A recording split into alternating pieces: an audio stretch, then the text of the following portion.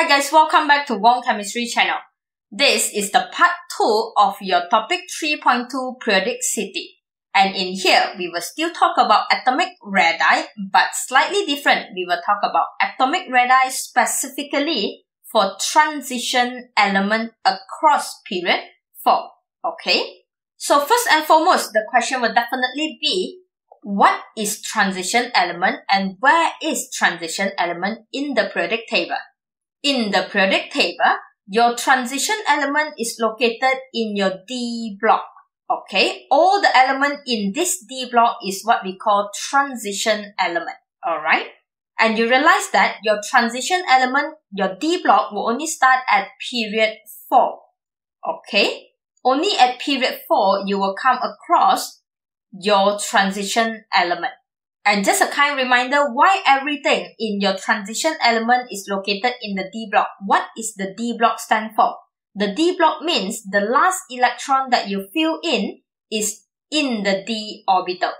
Alright, which means all the element in here were having their last electron filled in into a D orbital. Alright, and why is that only across period 4? Because we are going to look at the first row of your transition element in this periodic table. So, the transition element in the period 4 will be this group of people, all the way from your scandium to zinc. That is the transition element that we have across period 4. First and foremost, we are going to look at the proton number across this period 4 transition element. And if you look at the value of the proton number, you realize that from your scandium all the way to your zinc, your proton number is in the increasing trend. Everybody knows that. Moving from the left to the right of your periodic table, your proton number is always increasing. So when the proton number increasing, you should then know your effective nuclear charge also increasing.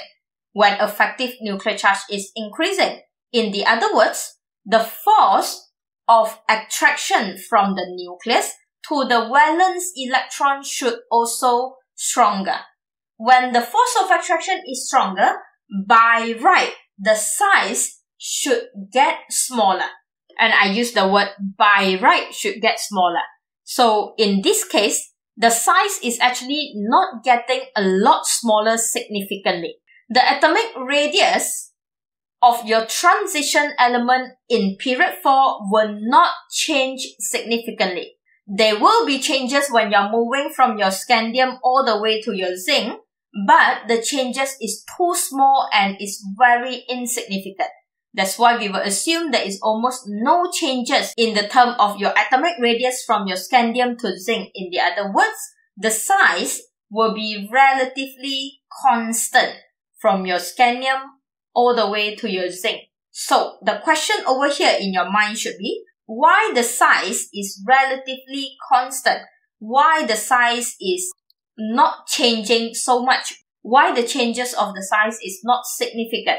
So, why the size is not getting smaller even though the proton number actually increases? Let's see. So, as we all agree, moving from the left to the right in your periodic table, your proton number increases. When your proton number increases, the effective nuclear charge increases. Yes, but the force of attraction over here will be relatively constant. So the question over here is why the force of attraction is constant.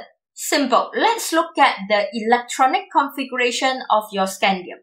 Scandium having 21 proton, therefore a neutral scandium will be having 21 electron. 1s2, 2s2, 2p6, 3s2, 3p6, 4s2, 3d1. So everybody knows that after 3p, we will fill in 4s and then only fill in 3d. Okay? And then let's look at the next. After scandium is your titanium. So let's look at titanium. Titanium, 22 electron. You will have 1s2, 2s2, 2p6, 3s2, 3p6. From the 3p6, moving up to your 4s2 according to Aufbau principle. And then only 3d2. So that is your 22. And we shall focus at your 3D right now. So the changes, it actually happen at the 3D orbital. In the other words, the extra 1 electron along the way will be actually added into 3D orbital. So we can prove that again by looking at vanadium. So let's look at vanadium, the next element over here. Vanadium 23. So you can see 1s2, 2s2, 2p6, settle, 10 electron. 3s2, 3p6, 18 electron. After the 3p going into your 4s2. And then you have 20 electron already. The last 3 electron will be in the 3D tree.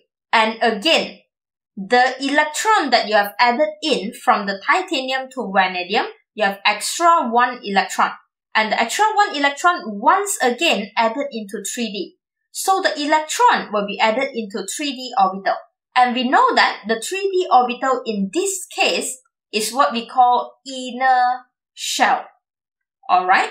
When the 3D orbital is in the inner shell, alright, because your outermost shell is your 4s. Your outermost shell is your 4s. Okay? So when the electron is added to the 3D orbital, which is in the inner shell, then what happened? Shielding effect increase. Your shielding effect will be changing over here. The shielding effect will increase because you have more electron in your inner shell. The electron is added into the inner shell. When the shielding effect is increased, the force of attraction that you have from the nucleus, alright, the force of attraction from the nucleus to the valence electron will be shielded away. So even though your proton number right now is increasing when you're moving across the period 4, yes, in your nucleus, you have more positive charge. Yes, but at the same time, your shielding effect also increases because you have more electron in the center. So when you have more electron in the center, your shielding effect increases. So when your shielding effect increases, your force of attraction from the nucleus to reach the valence electron is shielded by the electron that added into the 3D. So what happened to the force of attraction? The force of attraction will be eventually cancelled off by the shielding effect. Okay? And that is the reason why your atomic size when you're moving across transition element, your atomic size will be relatively constant. Your proton number increasing at the same time. The charge in the nucleus increase. At the same time, your shielding effect increase. So even though you have more charge, more power to pull the electron, but at the same time, you have more shield that blocking the attraction. Therefore, the size will be relatively constant. Okay? And this is the notes that you can use to understand this, to explain the atomic radii when you move across transition element. Actually, not only in period 4, in any other period, as long as you are talking about atomic radii across the transition element, it will be the same reason. Okay? So why across the period 4, the size do not change significantly? Because electron is added to their inner 3D orbital. So when the electron in the inner 3D orbital increase, it will shield the outer 4s from the nucleus attraction. So even though the effective nuclear charge increase, but it will then be cancelled by the shielding effect. Okay?